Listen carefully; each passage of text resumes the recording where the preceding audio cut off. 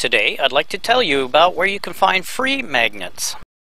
Specifically, I'm talking about ring magnets. These are very large magnets and they're very powerful. The sad part of it is you've probably thrown away about a dozen of these magnets during your lifetime. I know I did before I figured this out. The main thing I use these magnets for is to hold the heat shield on top of my car. Follow the link above to see what a heat shield actually is. The source of these magnets are microwaves.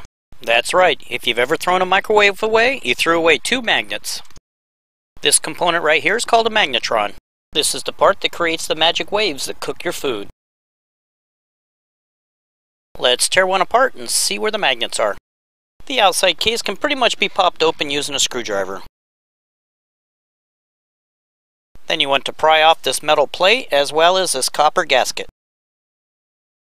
The reason why this metal plate is so difficult to remove is because the magnet is holding it in place. So you want to break out another very effective tool. It's called brute force. Now that the metal plate is off, you can pull the whole magnetron assembly away from the housing. There's two wires holding it in place. Cut them with wire cutters. Okay, here's your first magnet.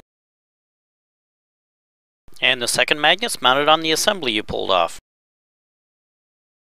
They are pretty strong, so don't pinch your fingers in between them. And don't let them slam together because sudden shocks causes magnets to lose their magnetism. Now let's talk a little bit about gaining access to the magnetron. Here you have your broken microwave that your friends and coworkers have given you.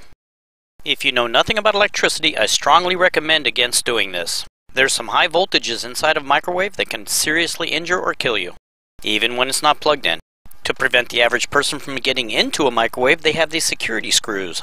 To remove them, you need a special bit, which you can buy for between $10 and $30, all depending on if you shop at Harbor Freight or Sears. Once you get the outside cover off, you'll see this warning label that I told you about, saying that you'll die if you do this. This part right here is a giant capacitor. If there's something wrong with the bleed resistor attached to it, this can store an awful lot of energy and zap you. But if you build your own electronic projects, salvage this part as well. The magnetron you're looking for will usually look like this. It'll be buried and you'll just see the outside case. As we saw at the beginning of the movie, once removed from the microwave, this is what it looks like. While we're in the microwave, let's take a look and see if we can find any more salvageable components. After removing the door, you'll see these two slots right here. Located in those slots are 2 and sometimes 3 micro switches. They come in very handy for little projects. And as a quick side note from when I used to repair microwaves, many microwaves that aren't working anymore is because these switches are out of alignment from people slamming the door. You see, it's important for the door to be closed while the microwave's in operation, so they have 2 to 3 switches to make sure. Inside the cooking compartment, you want to salvage the turntable motor. Good for projects where you want something to turn around slowly. Here's a good multi-tap transformer. You have a fuse as well as the fuse holder. And finally, here's a switch that can handle 125 volts. Good for projects that involve household currents.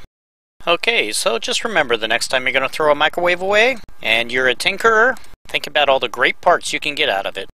But best of all, make sure you save those magnets. Well, thanks for watching.